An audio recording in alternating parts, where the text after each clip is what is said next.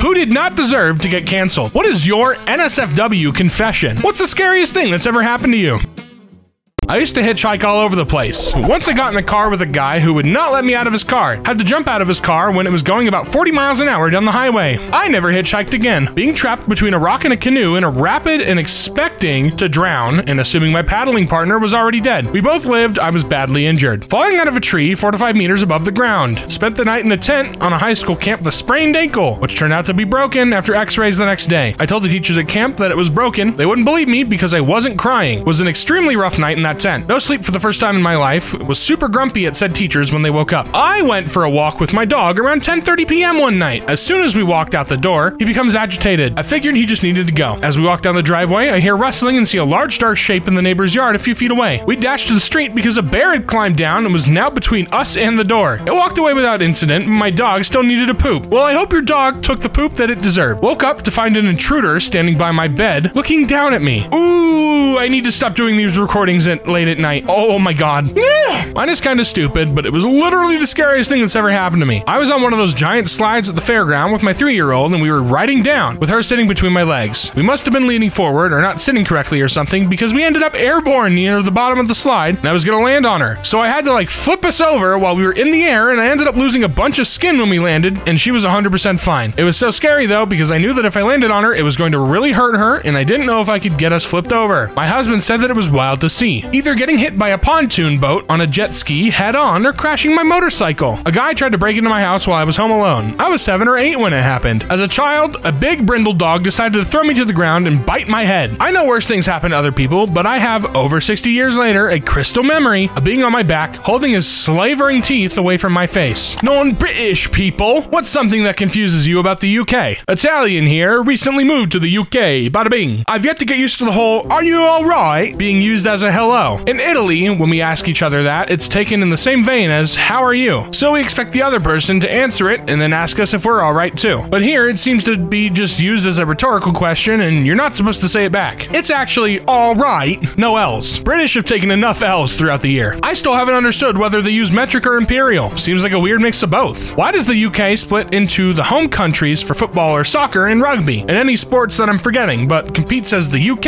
in the Olympics? They need to stuff tightly folded crisp packets into whatever hole you can find. How they are able to make so many amazing shows. Beans for breakfast? How some of you can stay in the cold wearing light clothing. Their government. How nobody caught that despicable shirt bag Jimmy Savile before he died. Not confused, just like it when you say oi to get people's attention. Oi, oi, oi, mate. Which movie scene is really hard to sit through and watch? Train Spotting. Specifically the scene where they wake up from their drug-induced haze to find a dead baby. The decomposition effect made to look like they neglected to check on her for days. Then their best and only response is to shoot up and get high again. Dull the pain. Just tragic. Swingers. Mike calling and leaving messages over and over for the girl whose phone number he got at the bar. Annihilation. The bear quietly screaming, help me. Absolutely not. Thank you. Green Mile. I leave when Mr. Jingles chases the thread bobbin, and again for the execution scene gone wrong. I've seen both scenes once and don't need to see that again. Hereditary. Watching the kid just pull up to the bed is pretty tough to watch. The scream by the mom the next morning is also pretty tough. The shower scene in Schindler's List. Took me years to get through it, even though it ends up just being a shower and not a gas chamber. Also, the Tony episode on the new Dahmer series. I was hysterical watching it and feel sick thinking about how much real people suffered because of him. When Will Smith has to smother the dog as it turns in I Am Legend. Saving Private Ryan when the German soldier is plunging the knife into Mellish. The entirety of Requiem for a Dream. Teeth on the Curb in American History X. The scene in SpongeBob. The scene in the SpongeBob movie where SpongeBob and Patrick dry up. One of these is not like the other, bro. That caught me so off guard. Oh my god. You are elected president of Earth. What is your first executive order? The chill the frick out clause. Mandatory childhood development classes for parents. Form a team who investigates why I became president of Earth. 24-hour Chinese restaurants. Free insulin for whoever needs it. My sister and one of my favorite YouTubers are both type 1 diabetic. So, I think we should give free insulin to everybody. Everybody who needs it. I would ask to choose someone else. It would just be a complete with me. Free Pizza Fridays. and all forms of slavery. Crazy how we haven't done that yet. Jesus Christ. All politicians are fired out of a cannon into the sun. Start the most aggressive tree planting campaign ever. Switch to green energy. A universal tax for the billionaires. I say universal because they won't be able to declare their gains in a country without taxes. Ban TikTok and similar things in every country. Everyone on Earth gets a little treat, like grocery store checkout line, candy or gum type of treat, but a treat for everyone. No wars ever. Talk it out, not shoot it out. No, let them shoot it out, but with Nerf guns. Release all info on aliens, Bigfoot, mermaids, etc. That's your first decree? Your first decree is to release info on cryptozoology and not help people who actually exist? Jesus Christ, man. What is something every junk drawer must have in order to be considered a junk drawer? Scissors and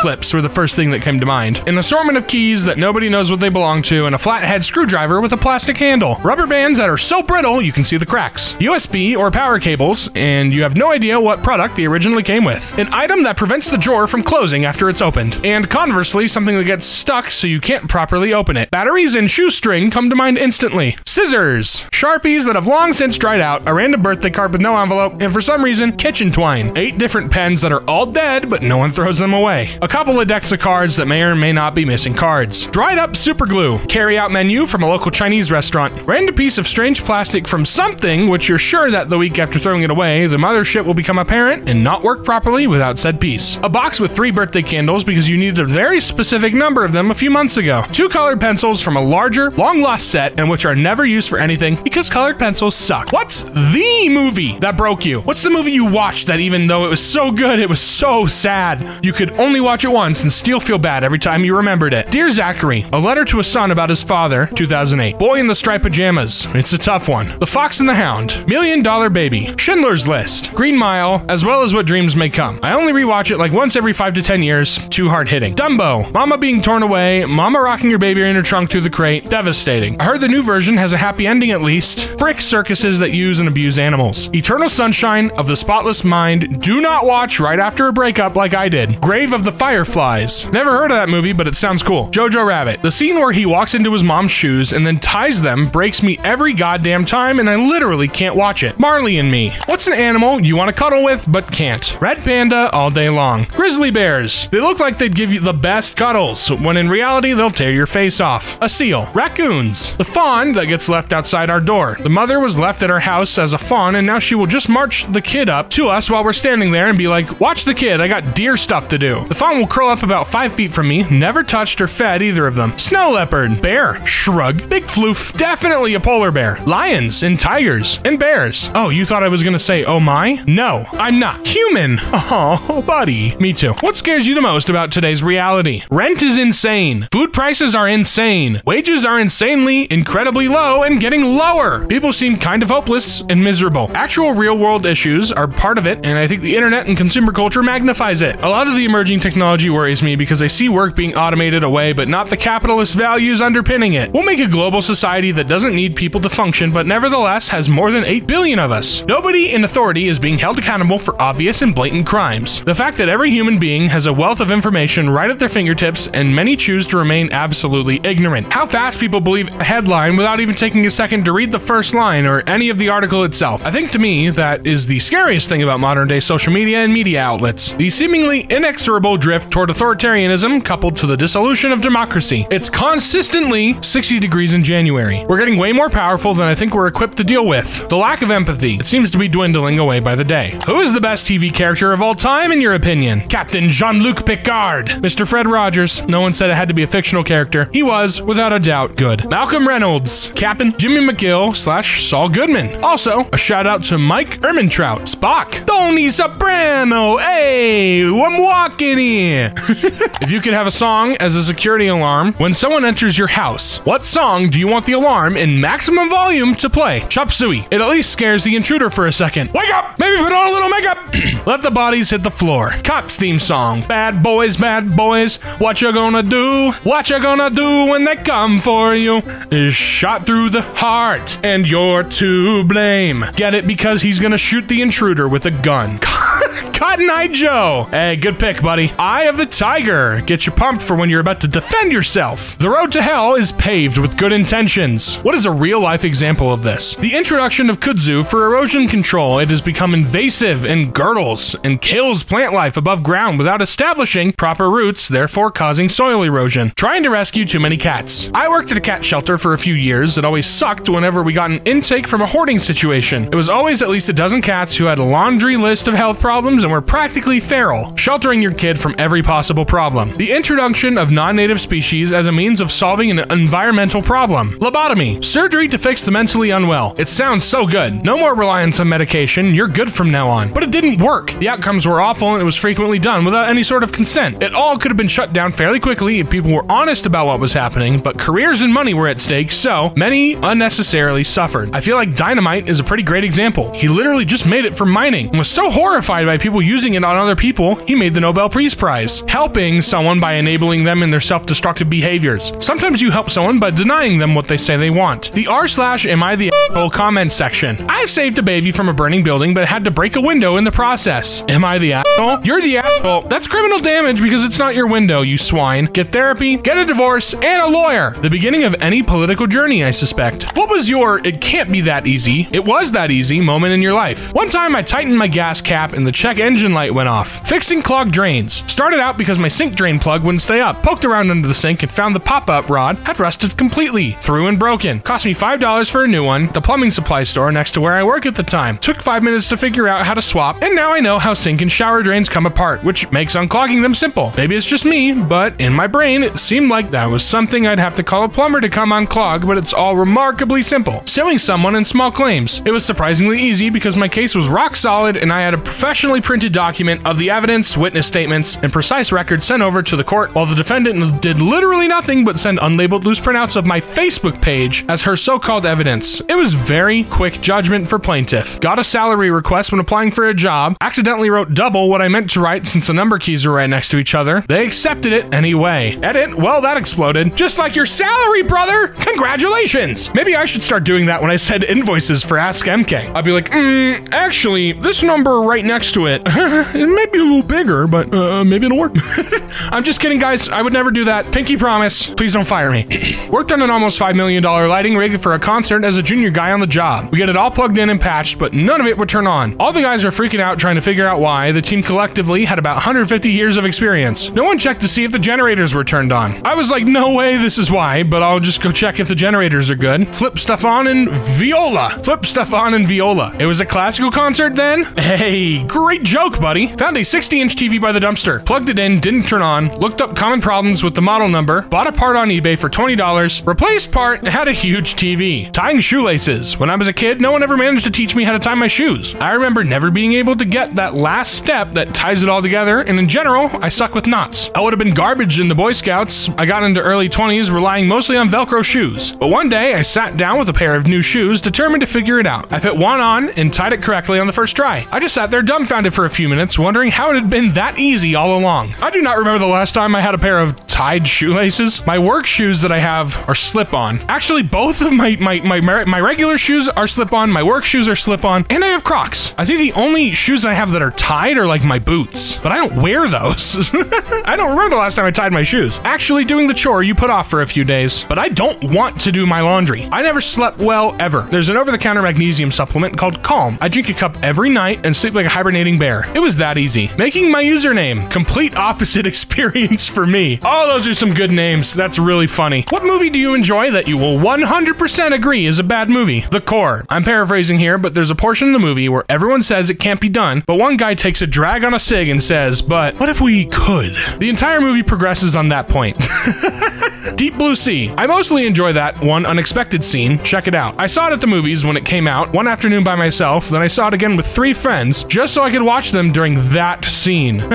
Flash Gordon was released in 1980, but re-released this year in 4K. Bad, but in the best way. And that Queen soundtrack. The Core. Terrible movie. Lack of science or logic, but I just find it so gripping. Fool's Gold. It's a dumb movie that makes no sense, but for some reason I go back and watch it at least once a year and enjoy it every time. Gone in 60 seconds. Say what you will, but I can watch this every day. Batman and Robin is a certainly bad movie. I love it so much. It's worth watching for Arnold and his puns alone, but the whole movie is just campy fun. League of Extraordinary Gentlemen. It's so much fun, and I love the Nautilus. Hackers. Hack the planet. Which black and white movies are absolutely worth watching? Seven Samurai, original 1954 version. 12 Angry Men, 1957. Double Indemnity. Every Bill Wilder movie. To Kill a Mockingbird. I'd rather just read the book. Dr. Strangelove. Psycho. Arsenic and Old Lace. All About Eve. Some Like It Hot. Roman Holiday and Bringing Up Baby. Sunset Boulevard. Redditors who have worked around death/burial. What's your best ghost story? I worked with hospice and long-term care. The spookiest phenomenon was the man in the corner. Happens all the time for people actively dying. They see a shadowy man in the corner of their room. Corpses move when you cremate them. People who don't know this get spooked a lot. I used to work in a nursing home. The residents in certain rooms would complain about a man in their room at night, but hallucinations are common in the elderly, so it wasn't really noticed. One night, I was mopping the dining room, which had huge windows overlooking the garden. It was around 1 a.m., so pitch black outside and low lighting inside. I had this horrible feeling of being watched, so looked up and reflected in the window was a man behind me. He had a brown suit on, bowler hat, and the cruelest look on his face. He grinned and his mouth was too big. This happened in seconds, and when I turned around, there was obviously no one there, but I'll never forget that look of evil on his face. Paid more attention to the residents after that, and they'd all seen the same man. He just enjoyed terrorizing people. Oh, frick, man. I really gotta stop doing these late at night. Oh, that freaks me out. Mom told me stories when I was growing up. Her first job out of nursing school was an RN in the ER of an old hospital in Virginia in the mid-1980s. There was the Man in the Hat and Patient 1. Most of the nurses had stories about them. The Man in the Hat would show up and stand outside of rooms after visiting hours. The patients often died soon after. Patient 1 was a woman in very old hospital gown. She'd walk in the halls before entering random rooms. Those patients usually coded. They took the man to be an omen of death and the woman to be a heads up to grab the crash cart. Actually, very helpful ghosties. When my cousin was 18, he was in a bad wreck and him, his girlfriend, and sister were all pronounced dead at the scene. Police arrived to inform my aunt and his mom, and she asked that he be sent to a specific funeral home. While they were preparing to embalm him, he raised up and asked, "Where the hell am I?" The funeral director said it was the first time he had ever had to go home and change pants. I should add that the top of his head was open and his brain was exposed. He was sent to the hospital. The same police officer came to my aunt to tell her he was not dead but in the hospital. They thought he'd be in a vegetative state, but a few weeks later he walked out of the hospital. My aunt said it was the worst and best day of her life. What? No way! How does stuff like that happen, man? That freaks me out. I saw the ghost of a small boy with a yellow and red striped shirt in the back of an old ambulance. I've attended about 1,000 or so deaths. I've always felt like I had a sense of when their souls left or were still there. Not paranormal, but my wife grew up in a funeral home. Mom was a funeral director. They had a cat that would wander into viewings, and the relatives would always comment that it was grandma or whoever visiting in cat form. Roommate back in college was an intern at a coroner's office. Told me about a heavyset guy that had been brought in that would pass gas loudly every time they moved it. Took the body a couple of days to run out of gas. Don't know if that's normal, but it creeped him out, and I found it to be interesting to hear about. What screams, "This person peaked in high school" to you? Regularly reposting the same picture of the one notable moment they had in high school. My ex-stepmother constantly bragged about being a cheerleader in high school and winning a beauty walk in a town of like 500 people. She was still bragging about these last time I saw her. She was in her mid-40s. One guy I knew literally got our school emblem and mascot in a huge class of 2010 tattooed on his shoulder. Ugh, man. Still acting like a typical mean girl when they're damn near or past 30. Anyone who bullies other adults as if they were still in high school. Still going to every high school football game and sitting in the student section. Under college or university in their Facebook profile it says School of Hard Knocks. They keep insisting for the next 30 years that they would have taken state if coach would have put them in the game. Almost 10 years after high school, a guy asked me if one of my friends was popular in high school. It doesn't get better once you grow up. I told a sub teacher at my school that people told me this all the time, and she told me the only people that say that are the ones who peaked in high school. I miss her every day. Redditors who have committed a crime and got away with it. What crime did you commit and what's the story? Oh, let me guess. Someone's gonna say, "Nice try, FBI." When I was a kid, I stuffed my pockets with coffee beans from Kroger. When I got home, I asked my cousins if they wanted any and showed them my pocket stuffed with coffee beans, and then they looked at me like I was stupid. I grew up in a small town. One night, my best friend and I broke into the fairgrounds and stole a bunch of stuff. Little gnomes, planters, flags, etc. We then put them randomly all over town. It made the small little paper and everyone was perplexed. It was me! I was 10. I took my own mowing money and rented a copy of Mega Man X. I never took it back, ever. The store was open for another few years and eventually shut down. They told me I owed them hundreds of dollars in late fees,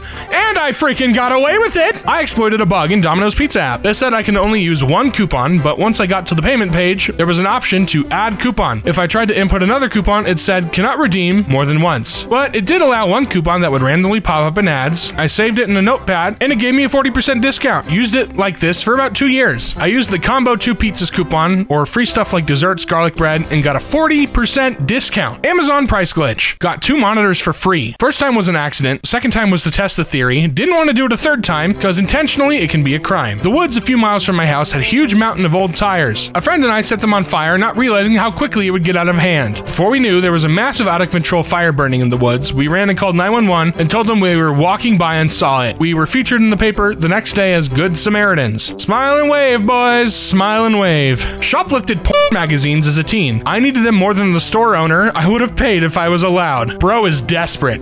When I was about 10, I found this shawl while shopping with my mom and insisted she buy it for me, but she refused, saying it was too expensive. I found a discount sticker on a random item in the store, peeled it off, and put it on the tag for the shawl, then told my mother I found a second one that was cheaper. It worked. The store honored the discount on the sticker, and my mom bought me the shawl. I got home, put it in my drawer, but never wore it. It stayed there for almost a decade until I got rid of it. That's a downer ending. Yeah, if you're gonna steal, at least wear the damn thing. Come on! Stole a Snickers out of a Kmart when I was 8. Got it all the way home. I remember being paranoid about the wrapper before eventually burying it in the flower bed by the front porch. You're not law-abiding when you're hungry. What's something everyone should experience at least once in their life? Contentment and security. Not necessarily full happiness, but satisfaction in your own life and safety within it. Something that a great many of us don't actually have. Being in love with someone who loves you back. A loving and supportive group of humans. I have 2. One is seeing a starry night sky, no clouds, no light, no pollution, just a beautiful night sky. Or better yet, the northern lights. Second is seeing the view from a mountain peak. People always talk about how ugly the world is, but I think these 2 things really remind you of how beautiful the earth is too. The sound of it snowing. I laid on the ground in the snow at night in the Alaskan wilderness in December. It's so peaceful. Reading a book's so good, you can't fall asleep without reading a new chapter and to feel slightly sad when you finish it. Seeing an ocean in person from a beach. The thing some people do of waking up and being excited for the day to come. That sounds nice. What is your NSFW confession? I faked my passing grade for a course paid for by my work. Since they didn't need an official transcript, I gambled on academic privacy and won. I've used a pallet jack as a scooter before. Please don't tell my boss. Your secret's safe with me, buddy. I mute the sound during our all-company meetings and just take a nap in the other room. There was a designated cooler at my work for people to make out, and I'd be lookout for the boss and page them so they wouldn't get caught. Yeah, yes, I made money off of it. I often use my rolling chair as a step stool to reach the top shelf. Please don't tell OSHA. I cut a date short because I had to take a massive shirt. Found a ditch and I'll never wear that shirt again. Edit, my highest comment is going to be taking a shirt in a ditch at midnight. Wonderful. I don't do anything at work. Sometimes I see folks who post an NSFW in my area walk past the front desk of the hotel I work at, and I struggle to keep a straight face knowing I saw their nudes on Reddit. What's the worst human invention ever made? Landmines. Cheap and easy to make, but they remain active and people forget where they put them. Mustard gas is pretty nasty stuff. Casino slot machines that allow you to insert your credit or debit cards. Remembering the last time a thread like this came up, the correct answer is along the lines of leaded fuel. Ads with a fake X. Planned obsolescence. Social media algorithms. The one evil scientist made a robot that molests kids. I think it was solar powered. Mobile game ads. Who did not deserve to get canceled? The dislike button on YouTube and being able to see the ratio. Robbed us of our key tool to spot misinformation and call out corporate show videos. Alan Turing. Brendan Fraser. Guy got blacklisted for speaking up about being sexually harassed by a studio boss. I'm so happy for the love he finally receives. He's a treasure. Janet Jackson. Galileo. Man got canceled for speaking facts. My Southwest flight over Christmas. 90s Winona Ryder. It took her years to come back. What'd she get canceled for? Shoplifting. It was pretty messed up how we treated Britney Spears back in the 2000s, making her into the butt of jokes for literally having a mental breakdown. We all laughed at the leave Britney alone person, but they were 100% right all along. Finding out years later that her mental breakdown was probably the result of the lack of control she had over her own life under her father's conservatorship made us realize how huge